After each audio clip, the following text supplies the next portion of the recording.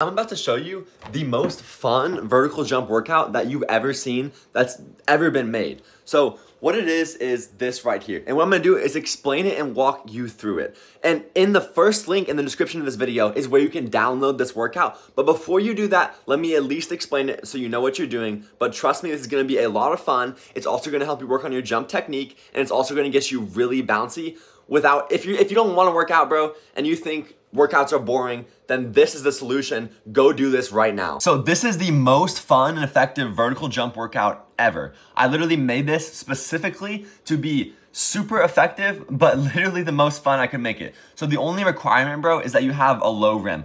You actually don't even need that. You could literally do this on like a mini hoop in your room. You could literally do it outside with no hoop. But ideally, or on a 10-foot rim, you could do it and just, even if you can't dunk yet, you could just miss the dunks and pretend like, you know, just practice. But ideally, obviously, you want to be putting dunks down and practicing this on a genuine low rim so you can actually get the entire feel of a dunk.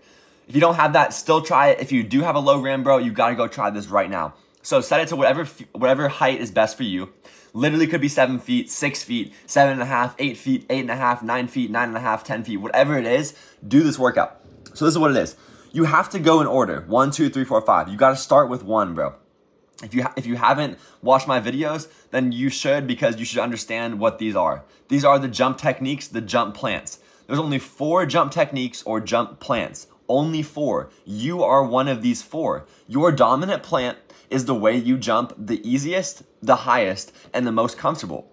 And some people jump really high off 2 different plants, like for example, left, right, and left foot. But a lot of people only jump well off 1, and that's probably the most common thing. So once again, you are one of these 4 as far as your dominant plant, but you need to work on all 4 of them, for 1, in order to make your dominant plant better, and secondly, literally just to become a more balanced overall jumper, have more balanced muscles, and not end up having knee pain or a bunch of things that's gonna suck later on, bro.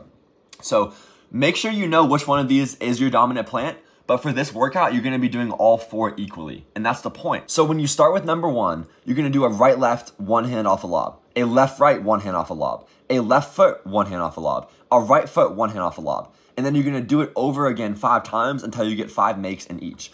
Only once you complete this can you go to number 2. So once again, 5 makes right, left, 2 hand with the dribble. 5 makes left, right, 2 hand with the dribble. 5 makes left foot, 2 hand with the dribble. 5 makes right foot, 2 hand with the dribble.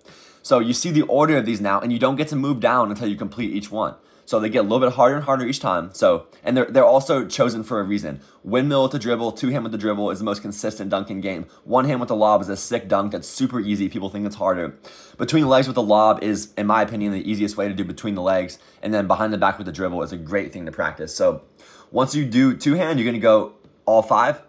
And then you're gonna go windmill with the dribble. You're gonna complete all of these. That's 20 makes each. And then these last 2 are only, what is that, 12? Yes, 12 makes each. It's a little bit less, 2 makes less per jump plant because they're a little bit harder. You have to get all of these down, and then that's the workout, bro. 1, 2, 3, 4, 5 in order. And then once you complete that, bro, you will literally be done. That's your workout. You're gonna feel tired. You're gonna have work on your jump technique. You're gonna work on actually the motions of doing crazy dunks, like between the legs and behind the back or windmills.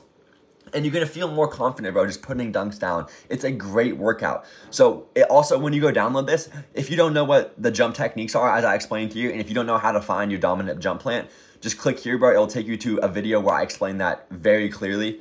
And also, this can be done literally daily, bro. You can do this workout every single day, but just monitor your knee pain. Like, don't do this if your knees are hurting. But I was dunking every day when I was a kid. I loved it, and it was what I like to do, and I saw a lot of vertical increase by doing that. So do it every single day you can, but always watch your body and take care of your body at the end of the day. Go try this out, bro. I'm telling you, and come back and let me know how it felt afterwards. And let me know if you got any vertical increases off it in the next few days after you do it.